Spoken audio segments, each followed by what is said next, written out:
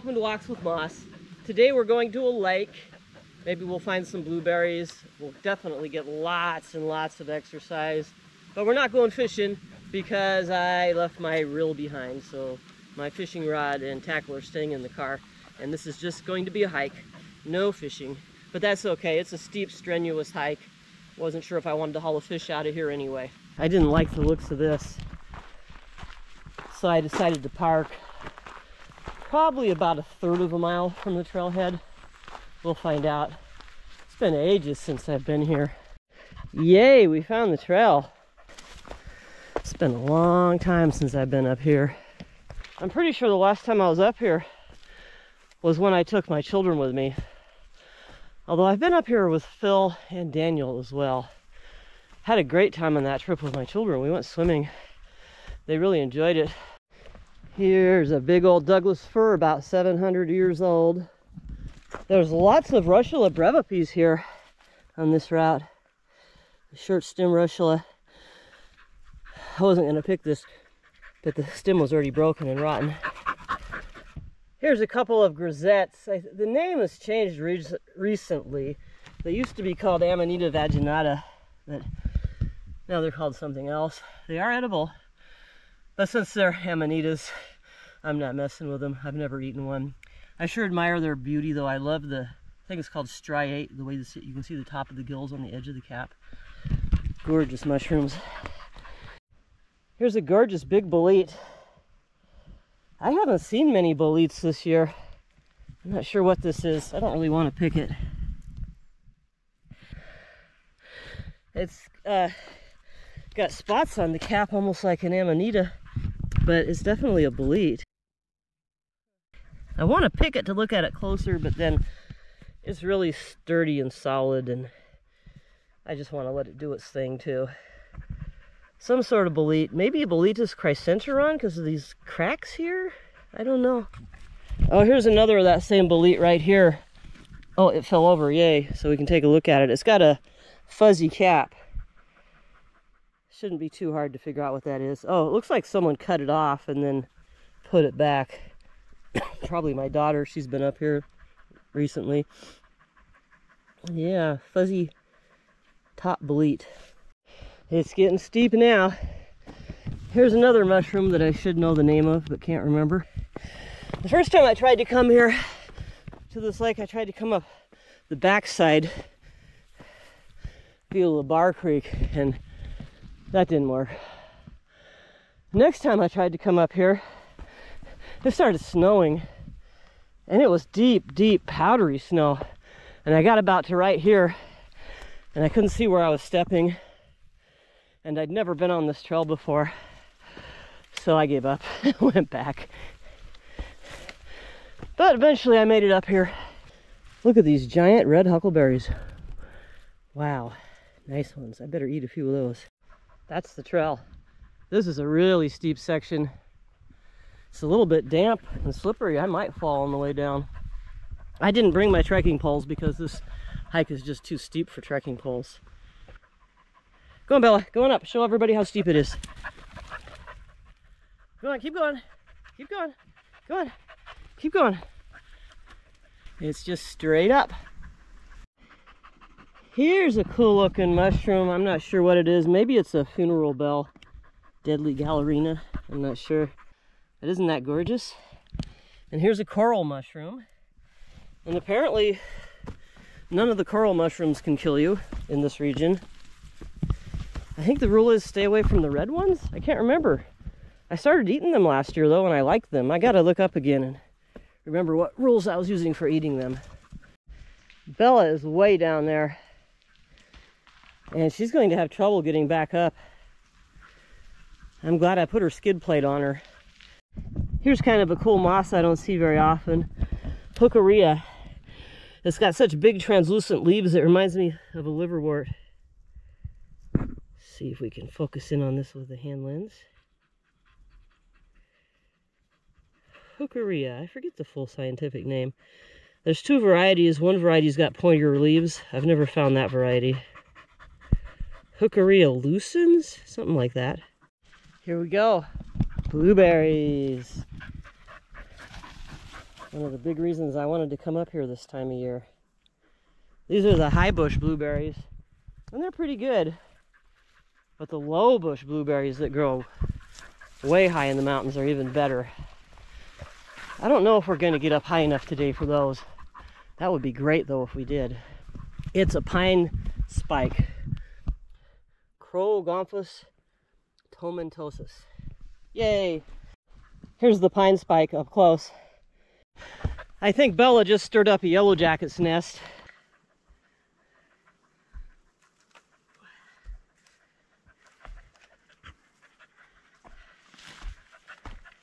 Taking a little breather on this log. The lake is up above that head wall. I hesitated there because I heard something buzzing. I'm still a little bit worried about being stung. Not too much farther to go now. The trail's going to wind its way around the head wall going up that way. There's definitely been a mushroom hunter on this trail ahead of me. Keep seeing signs of cut mushrooms. Maybe they found a king bolete, cut the bottom off here. Don't know if I'm going to find any choice edible mushrooms, but that's okay. I've got so many chanterelles, I don't even know what to do with them all. We've almost made it to the crux of this climb. Wow. Thanks, Bella. It's just around the corner here. Bella's already gone up it, and now she's coming back down too. Right there. Here's the crux. The head wall's there. The lake's on the other side. Just got to get up this, and we will be through the crux of the hike. Bella, you go up there again. Show everybody what it's like. You got 4-heel drive, so you do okay. We made it. I've got a picture of my son coming up this spot right here. He's got a big old smile on his face. He lives for this kind of stuff. That's a wall of pillow basalt there. It was extruded under the ocean and then got pushed into the continent. That's part of Silesia, the Crescent Formation. This part of the Olympics is almost all Silesia. Woo! Getting a workout. I'm actually feeling pretty strong because I've been doing so much work in my yard, pushing wheelbarrow loads of stuff, hauling brush, chopping firewood, digging holes. So even though I haven't done a lot of strenuous hiking in the mountains this year, I've still gotten a lot of exercise. So I'm still pretty strong. But yeah, I'm absolutely winded coming up this thing. But that's okay, so is Bella. Yay, we're just skirting around the edge of the head wall here now. We've pretty much made it up it. There's so many blueberries here. It's wonderful. I think Bella's been getting water by going down to that creek down there from time to time. I'm not sure though.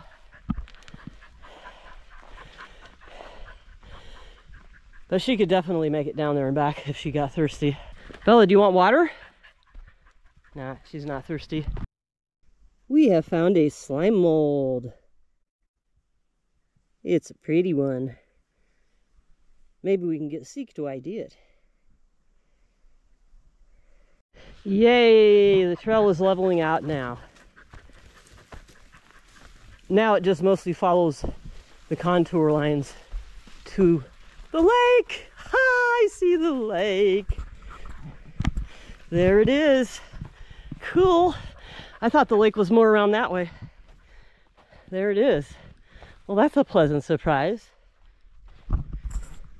There's our gorgeous lake. Let's go around to the far side though, because that's where the best shore is. And all these wonderful blueberries are between us and the shore. It might take us a little while to get there.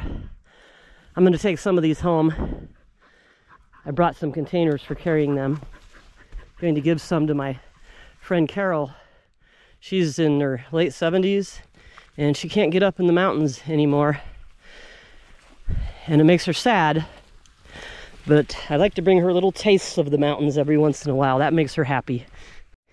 It's such a great year for berries. Look at how big these are. There's some absolutely gorgeous Amanita muscaria here.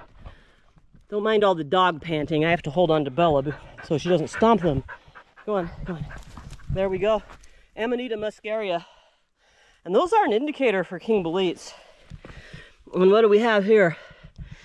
A King Bolete stem. Just a stem. Maybe someone picked it. Oh, there's another stem there too. Yeah, I'm guessing my daughter was here picking King Boletes. That doesn't mean I can't find some. It'd be cool to find a King Bolete. Anyway, look at this beautiful Amanita muscaria. Yeah, here's another King Bolete that someone found before me and cut. I guess it's possible it could be a fiber bolete, but I think that was a King Bolete. So we were most definitely in the King Bolete zone. Here's another one here too. So whoever was hunting for these wasn't having any luck finding ones that weren't rotten or wormy, so they just kept throwing them behind. Ooh, something's crawling on me. Yeah. Yep. Someone came up here and harvested some King Boletes. Here's where they cut it.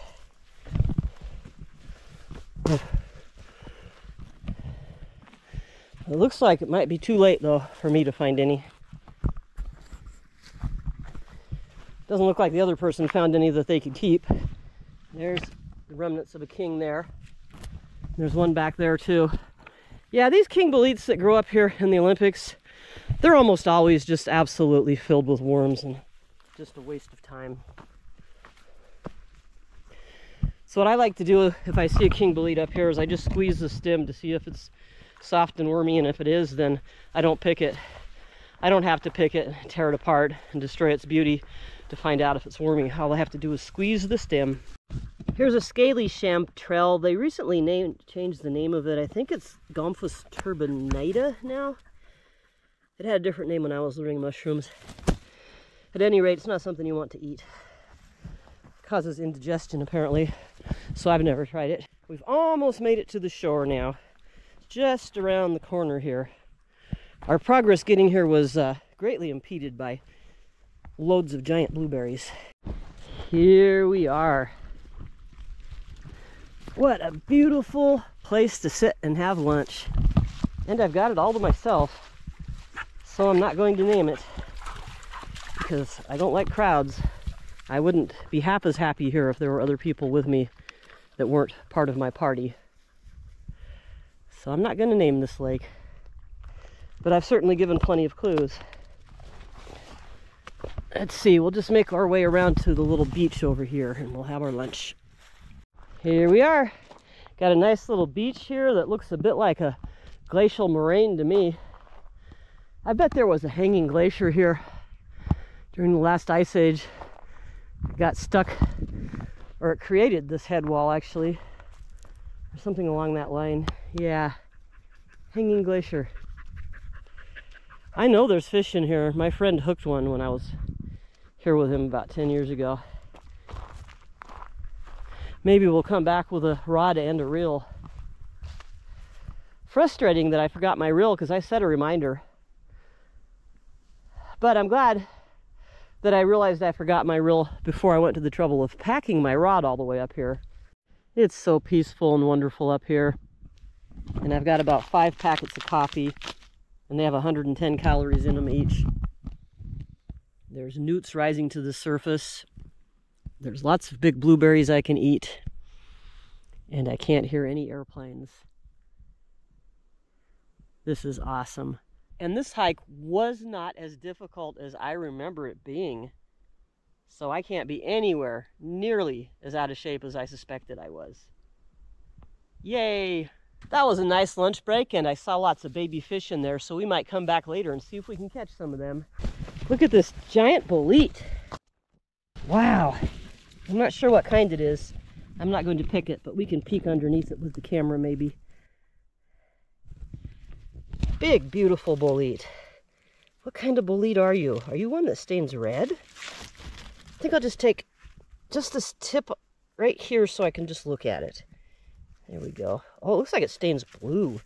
There is a gorgeous Amanita muscaria right here. Look at that. How beautiful is that?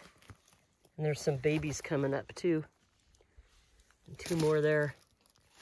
Wow, so gorgeous. This is a really cool trail. Oh, here's a purple court. First one of those I've seen this year. I think those are edible, but don't taste that great. That's a monster. Look at the size of that cedar tree. Here's a cool mushroom. I'm pretty sure this is the fried chicken mushroom, but it's just a little bit bigger than what I normally see. And I'm still not real confident in my idea of the fried chicken mushroom, so I'm going to leave it behind, even though it is a tasty mushroom. Now we're going to head down, eat our lunch at the car, and eat lots of delicious blueberries on the way to the car. See you next week. Thanks for watching.